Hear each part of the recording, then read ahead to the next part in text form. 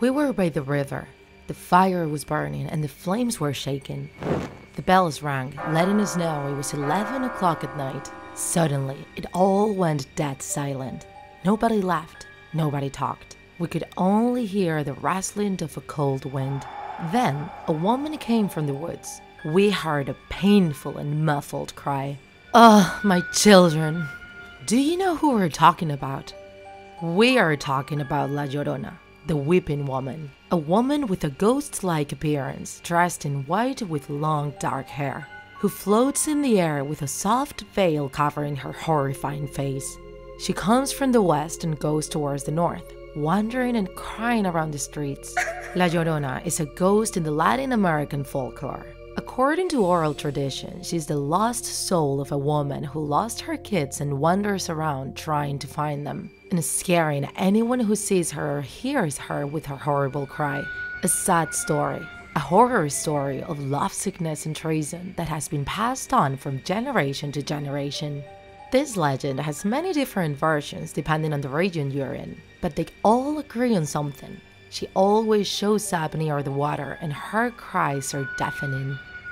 One of the most popular versions tells the story of a beautiful young woman of humble origins. She was the lover of a nobleman. For a time, they were very happy and had 3 kids together. But one day, he left her without explanations of any type. Soon after, she found out he was marrying somebody else. This destroyed the heart of this beautiful woman. Heartbroken, she decided to take revenge on him in the cruelest way she could think of. One night, she woke the kids up and took them for a walk near the river, close to their house. Blind by anger, a terrible rage possessed her and she could feel all the love she felt for them turn into hate. She drowned them until they were all dead. She suddenly reacted, and when she realized what she had just done, she started running desperately into the river until her body was completely covered with water. She made that terrible cry and disappeared. From that moment on, La Llorona became a wandering soul. She walks around the streets looking for her lost kids, crying and yelling, hence her name. People say La Llorona attracts kids who misbehave, so she can take them to the river as an offering to be forgiven. She seduces adults with her beauty to take revenge on the one man that betrayed her. But when they try to take her veil off, they discover her white, gaunt face and her eyes trying to dig in the deepest parts of the soul to trap them in her cries. There are many people that say they have seen or heard her cries. Her story still scares little boys and girls, but also adults. The origins of La Llorona are not very clear. Ancient cultures believed in ghosts that appear next to rivers. Some historians think that in Mexico, the origin of La Llorona can be related to the Cihuacoatl, goddess of the Mexicas, half woman and half snake. According to the legend, she comes from the water of the Lake Texcoco to cry for her children. And even though in Mexico, La Llorona is one of the most important figures in popular culture, there are many other countries with a similar legend. In Chile, she is known as La Pucuyen, a soul in purgatory believed to cry eternally because her kids were taken from her arms when they were very little. This ghost can only be seen by people when they are really close to dying, as well as people with special abilities. In Colombia, they talk about the Tarumama, the wandering ghost that walks around the valleys and mountains, close to rivers and lakes, dressed with a black robe that covers all her body down to her heels. Her face is a terrifying skull, and in her eye sockets she has 2 incandescent balls. She carries the dead body of a baby and she cries tears of blood. These are only some examples. In other countries such as Venezuela, Uruguay, Argentina, Panama, El Salvador, Honduras, España, or Costa Rica, they also have the legend that tells the story of the ghostly presence of this wandering young woman. TikTakers, do you also have the story of the Llorona in your country? What other popular legends would you like us to talk about? Leave a comment and let us know. Today, we will talk about the PATASOLA, the spirit of a betrayed and terribly murdered woman who wanders around, frightening all those who cross her path. Those who have seen her affirm that she's a beautiful woman who attracts unsuspecting walkers with her seductive voice to make them fall in love. She leads them deep into the forest, and once there, she transforms into a horrifying creature. Her large tigress eyes, with which she can see between mountains and bewitch anyone who looks directly at her, turn a deep red. From her disproportionate mouth come countless sharp teeth and 2 long fangs. And the ugliness of her face is only hidden under a matted hair that partially covers her face. But the most curious thing about her appearance is that the PATASOLA, as her name in Spanish suggests, has only 1 leg. A long hoof with nails like claws that she uses to move quickly, propelled by her long arms as if they were crutches. In some stories, snakes of different colors come out of her abundant hair, and her neck and arms are adorned with all kinds of amulets. There are several versions of the origin of this legend, but one of the best known tells the story of a man married to a beautiful woman who, consumed by jealousy, ended up murdering her. The boss of the farm where the married man worked as a peasant wanted a wife.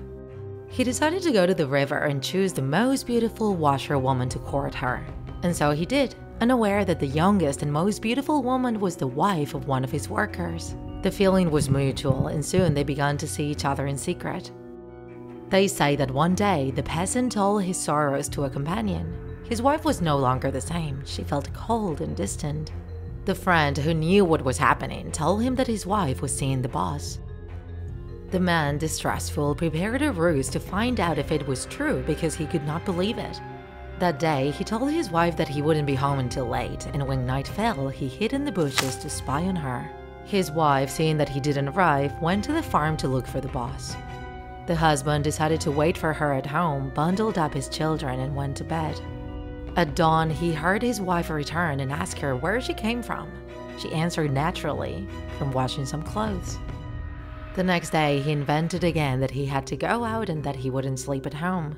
That night, he watched from his hidden place as the boss visited her and saw how she threw herself into his arms, kissing him. The man, in a fit of rage, grabbed a machete and killed the boss by decapitating him while he was still in the arms of his wife. She screamed in horror with her face covered in blood. She tried to run away in terror, but her husband threw another machete blow that left her without one of her legs.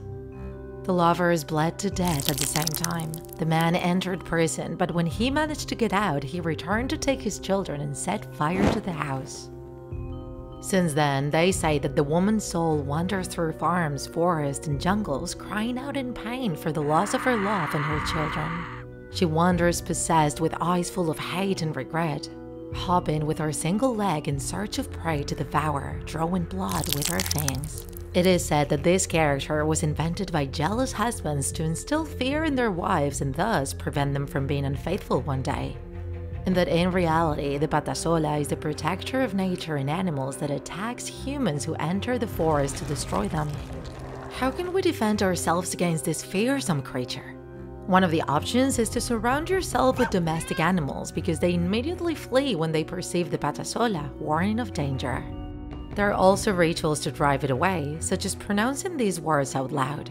PATASOLA, PATASOLA, I'm sorry you live alone, but if you dare to attack me, I'll cut off your crutches. Better go and pack your bags. Some peasants place mirrors in the houses in case this monstrous woman appears.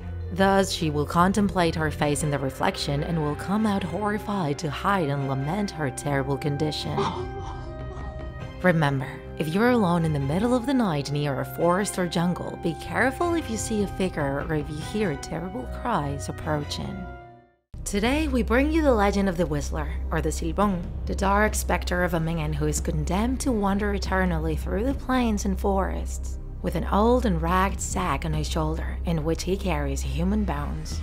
This cursed spirit is described by many as an elongated giant up to 6 meters tall, that stands out from the trees wearing a straw hat. It creeps forward emitting an eerie, disturbing whistle that sings musical notes up to D down to G. They say that this frightening sound is a harbinger of death.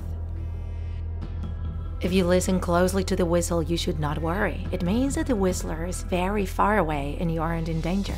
But if you hear it from afar, be careful. It may be too late for you. The legend is believed to date back to the 19th century, and there are many versions of the story. And one of the most widespread, the Whistler, was a man who lived with his parents and grandparents and used to go to places whistling, hence his name. As a child, he was raised as a spoiled child who spoiled him in everything, screamed and cried until he always got what he wanted. They say that one day, the boy sitting at the table despised the food that his mother had prepared for him, saying that he wanted to eat roast deer. His distraught father promised he would get one for dinner that night. So the boy and his father went to the forest, but after several hours of hunting, the father found no prey and returned empty-handed. The young man, hungry, was so enraged that he murdered his father in a fit of rage. And with the hunting knife, he took on his entrails to have something to eat. When he got home, he put the entrails on the table and asked his mother to cook them. She, somewhat distrustful, began to ask questions, and when she realized that it was her husband's guts that she was cooking, she panicked. The grandfather, who had found out about the parasite, decided to teach his wicked grandson a lesson. He tied him to a tree and beat his back with lashes until blood flowed profusely. Then he poured lemon and ají as spice sauce on the wound so that he felt the unbearable burning. The young man was banished and cursed and condemned to wander until the end of time by sending the dog Tureko, or devil's dog, after him to chase him. That is why the barking of the dogs, the ají, and the whips usually scare the whistler. Since then, he wanders through forest and plains with his characteristic whistle and the filthy sack where he kept the bones of his father's corpse. They say that he stops at the entrance of houses to count the bones in the sack one by one.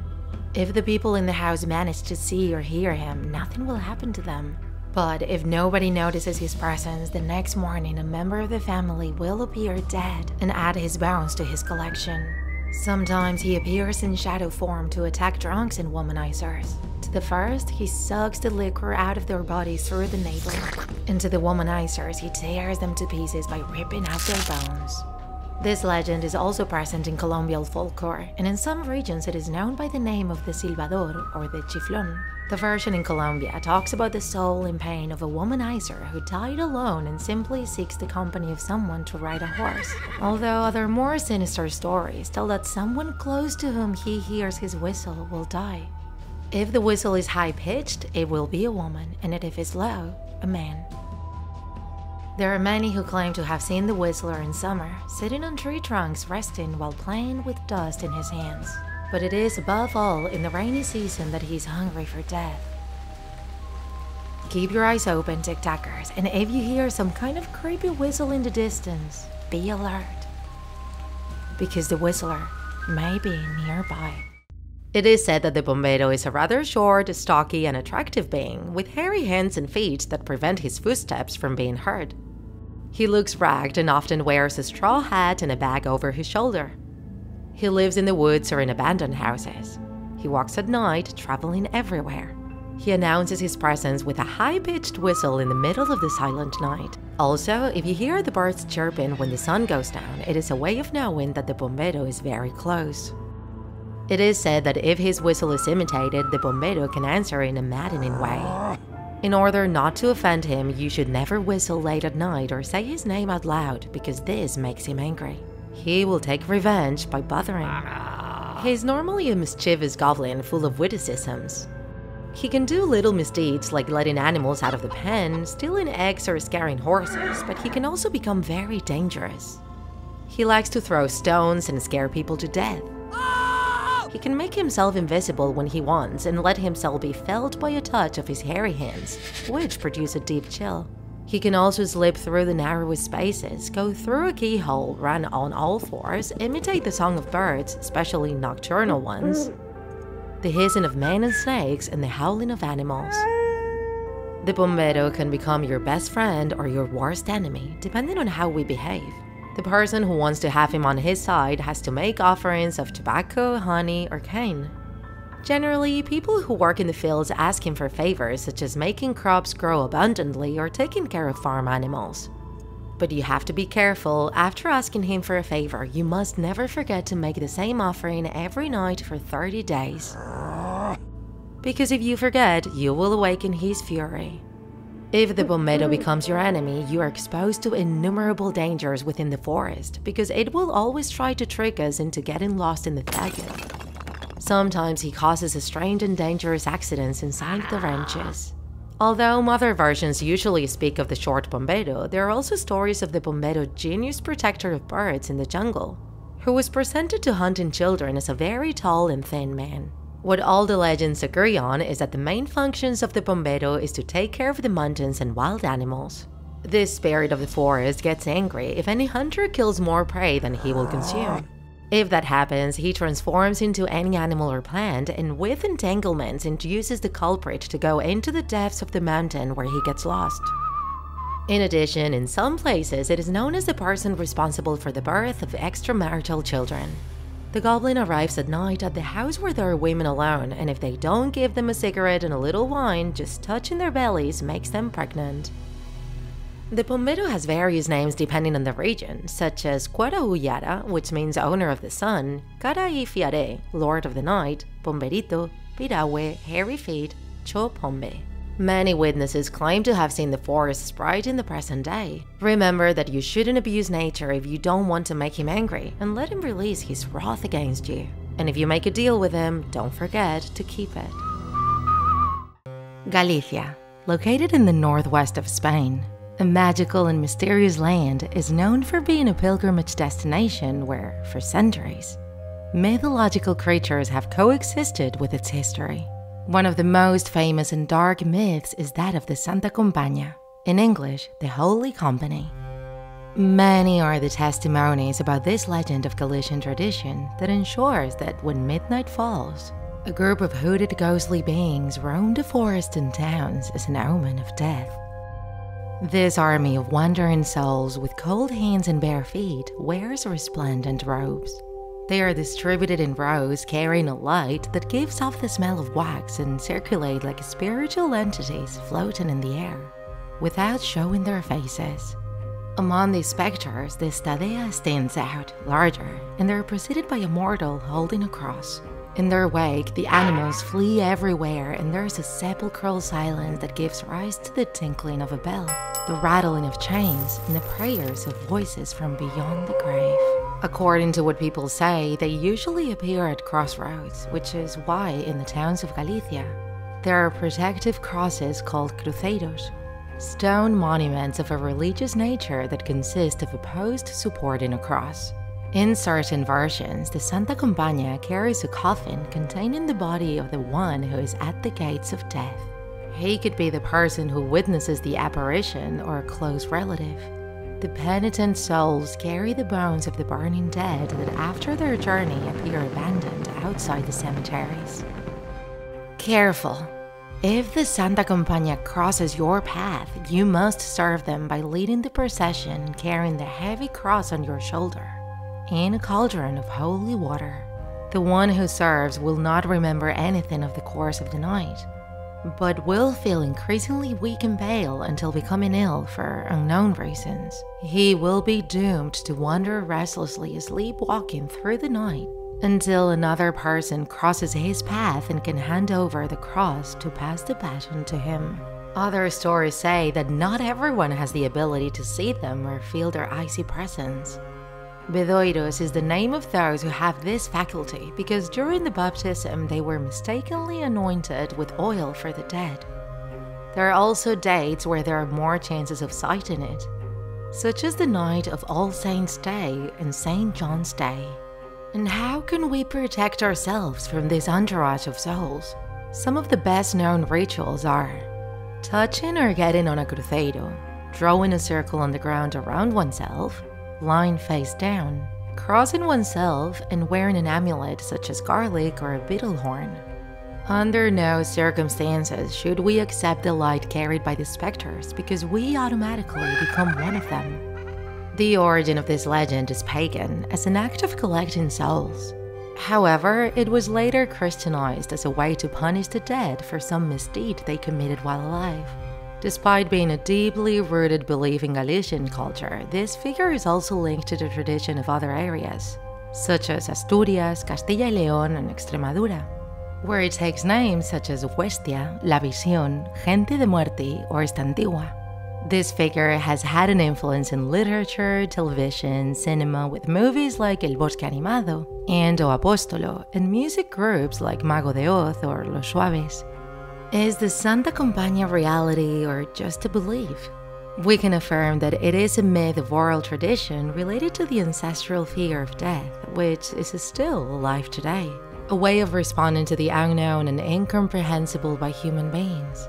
For those who have witnessed its appearance, it is as real as life itself. So if you go through a forest at night, try to keep your eyes wide open. If you enjoyed this video, don't forget to like it. And if you want to see more Draw My Life videos, subscribe to our channel. See you in the next episode.